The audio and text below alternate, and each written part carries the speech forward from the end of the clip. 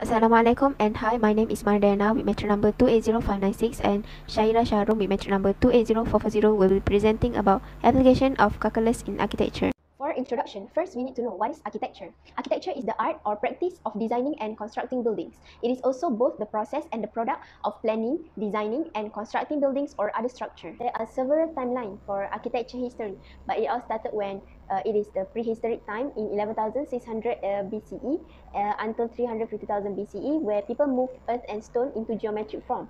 Next, we have the ancient Egypt. People in the era constructed monumental pyramids, temples, and shrines. As an example, we have the Pyramid of Giza. Next, a Gothic era where they have elements that support taller and graceful architecture. As an example, Notre Dame de Chartres in France. Then we have the Renaissance era, which their architecture are symmetry, proportion, geometry, and regularity of parts. Next, we have Baroque. Architecture have dynamic designs and complex architectural plan forms. Besides that, we also have the Baroque arts. Architecture are in order, symmetry, formal design, grandiosity, and elaborate. Next, we have the Neo-Gothic era. It is applied to skyscrapers, which have strong vertical lines and sense of great height, arch, and pointed windows with decorative tracery. Next, we have the Art Deco in the year 1925 until 1937. Their architecture have zigzag patterns and vertical lines. It creates dramatic effect on jazz age. Next, we also have the year 1900 until now. Architecture has little or no ornamentation, which we call the modernist style. Last but not least, we also have postmodernism architecture, the year 1972 until now. It is a combination new idea with a traditional form. People who are involved in the architecture field is Frank Lloyd Wright. He was born in 1867 and died in 1959. He is the creator and ex-founder of organic architecture. He had designed more than 1,000 structures, and his style was called Prairie style. He is the person who built the Falling Water Mill run in Pennsylvania. Next, we also have Philip Johnson. He was born in 1906 and died in 2005. He is in charge of the modern and postmodern work. He also had received the Golden Plate Award of American Academy of Achievement. He is the person who built the glass house, New Canaan in Connecticut. Calculus and architecture relation. Calculus is important for an architect to understand the force acting on the structure he or she designed. Using specialized skills such as integral calculation, an architect provides guidance about ways to reduce building costs, safety measures, and remedies for structural problems with building foundation. Like the picture shown in the slide, this is Leaning Tower of Pisa, that well known as an example of the design plan gone wrong. The building was originally intended to stand upright, but the weight was not accounted for, and early on its construction, it began leaning over. Wet soil and decay have caused the structure to sink downward and tilt. The tower is just one example of the result of neglecting the math that goes along with the architecture process. Next is, calculus can be utilized by architects to express design and construction plan through graph or drawing. They can mathematically describe surface for the adaptation of drawing to computer software that can be done through various differential equations. Although the Eiffel Tower looks complex, surprisingly, it can be graphed by the two simple equations that shown in the slide by using wind as an ally instead of an obstacle. Thus, the tower was molded by wind. The following title is important of calculus in architecture. Calculus is one of the ways to make sure the structure that designed by the architect are stable and safe for use. Architects use integral calculus to choose the suitable type of support system required to prevent construction from collapsing. Calculus also minimizes the amount of the material needed as well as the cost of the product. This is important because with the value of area and surface volume obtained, architect can calculate the amount of the material needed as well as the cost of the project. Next, it improves our human life. Calculus is used to improve the architecture not only of building but also important infrastructure such as bridges. Bridges are complex construction because they have to be able to support varying amount of weight across large space. The presence of bridge make our life become more easier. For key concept, we have several key concepts. First one, we have integrals. It is divided into two parts, which is definite integrals and indefinite integrals. Definite integrals are used to find the volume of three-dimensional solids and finding the area under curves and between two curves, while indefinite integrals are used to find displacements and velocity. Next, we have trigonometry. It is basically a calculation with triangles. That is where it is from. Tri, which is triangle, and gonometry.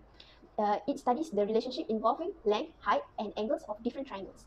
Architect uses trigonometry to calculate structure load, roof slopes, ground surface, sun shading, and light angles, and many more. Next, we have trigonometric substitution. It is basically used in developing infrastructure and calculate the exact angles of intersection for components to be safe and stable. We have the technique of evaluating integrals using trigonometry identity to simplify certain integrals containing radical expression. We have three cases of trigonometry substitutions, which is the first case, a square minus x square, second case, a square plus x square, and the third case, x square minus a square. Last but not least, we have the reduction formula. It is used when an expression contains an integer parameter. It can be set up to obtain the integral of same expression with lower integer parameter. We have a lot of reduction formula. Method that we use for this assignment. Proper integral is important to design products and identify the volume of the material. There are two proper integrals, which is definite integral and indefinite integral. We use definite integral to find the volume and area under or between the two curves. We also use two techniques of substitution, which is integration of substitution that we have learned on topic 5 on the first semester and trigonometric substitution on the topic 2 on this current semester. Next is identity of trigonometry. Identity of trigonometry is a must when you want to solve the trigonometric function. You need to choose the right identity and convert the trigonometric function given to solve the equation more easier and faster. And sometimes, reduction formula is needed to solve the complicated equation like we used in example 1. For next, trigonometric substitution. As we know, we have three kinds of case and the specific identity is shown in the slide. Application of integration in architecture is used and fulfills customer needs and the right amount of the material needed. Now, for example and analysis, example 1, we have a problem. A water storage tank has the shape of cylinder with diameter of 8 feet and length of 10 feet. If the depth of water is 7 feet, what is the volume of tank filled with water? Here, I have already cut out the 2D section, which we know the depth of water is 7 feet. So we, on the y-axis, we plot -4 under 3, and then the diameter is 8 feet. So we plot from -4 under 4. Hence, the shaded area curve, we found out that x equals to square root of 60 minus y square. Here we are finding the volume. We need to integrate the shaded part from 0 to 3, square root 60 minus y square dy. Here we can use the expression square root of a square minus x square. Since we use this expression, we need to substitute x equals to a sin theta. In my case, I am using theta equals to u. And then we let y equals to 4 sin u, dy equals to 4 cos du, and then to sin inverse y over 4. Relation, the second line here, we need to factorize 16 out, and then we will get 1 minus sin square u. Here we can use the identity cos square theta equals to 1 minus sin square theta. And then we substitute into u, and then we would need to use the reduction formula since we factorize 16 outside and it becomes cos square u. So we use the reduction formula, and then we will get the answer 8 cos u sin u plus 8u, integrate from 0 to 3. Since we know that before this u equals to sin inverse y over 4, so we need to sub into the calculation. Here we found out that sin inverse y over 4 times cos, we need to use the inverse formula, which we let sin both sides, and then we know that sin theta equals to x. We know Pythagoras theorem, sin equals to opposite over hypotenuse, so we draw the triangle and we would plot it, and then we need to find the adjacent. We use the Pythagoras theorem again. Since a equals to square root of 1 minus s square, so the adjacent for cos times sin inverse theta equals to square root of 1 minus s square. Then we put it back in the calculation. We would integrate from 0 to 3 and get the answer 10.7531 feet. And we need to find the volume of the shaded area. I already write out like this. So 1 we have to times 2 because it is same shape, and for semicircle we know that the equation is 1 over 2 pi radius square, and the length is 10 feet. So the volume of the water in the tank is 466.3894 feet cubic. Okay, for the next example, we have example 2. There is a customer want to have a metal table, and the figure show that x equal to length of the tabletop, while the y is the height of the tabletop. So we need to find the volume of the metal necessary to create the metal top, and the given thickness is a set 3 cm. So when I want to find the volume of the tabletop, we need to find the surface area first. We need to find the surface area by integrate.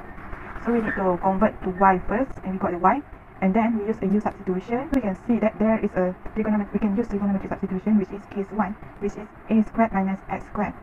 So by using trigonometric substitution, we let u equal to 50 sin theta and differentiate it, become 50 cos theta d theta. We got a new lower bound and new upper bound.